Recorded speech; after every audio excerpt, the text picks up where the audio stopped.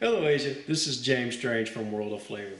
And this week on Asia Eats, we're going to be talking about spicy soup.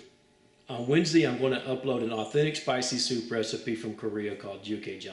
It happens to be a favorite of mine, and I'm sure you're going to like it also. But until then, you can enter the weekly photo contest on Google+.